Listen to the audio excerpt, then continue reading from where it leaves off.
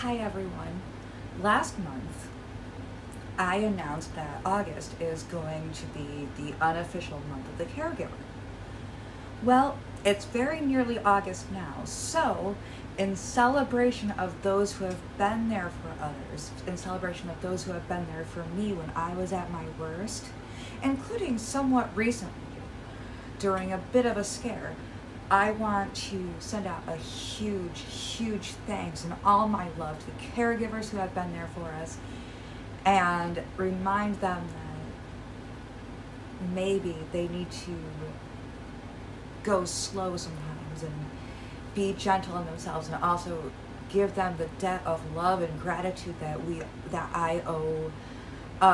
Thanks so much for everything. And I know that many of the caregivers in our lives don't know how to stop and be still, but here's best wishes. And remember, if you're feeling overwhelmed, if you're feeling stressed out, please make sure that you have a second or even a third. Do not go it alone. Get respite if it's absolutely necessary. This works for both the health and love of both you and the patients. Anyway, love you much. Happy August, happy month of the caregiver, and we'll be seeing ya.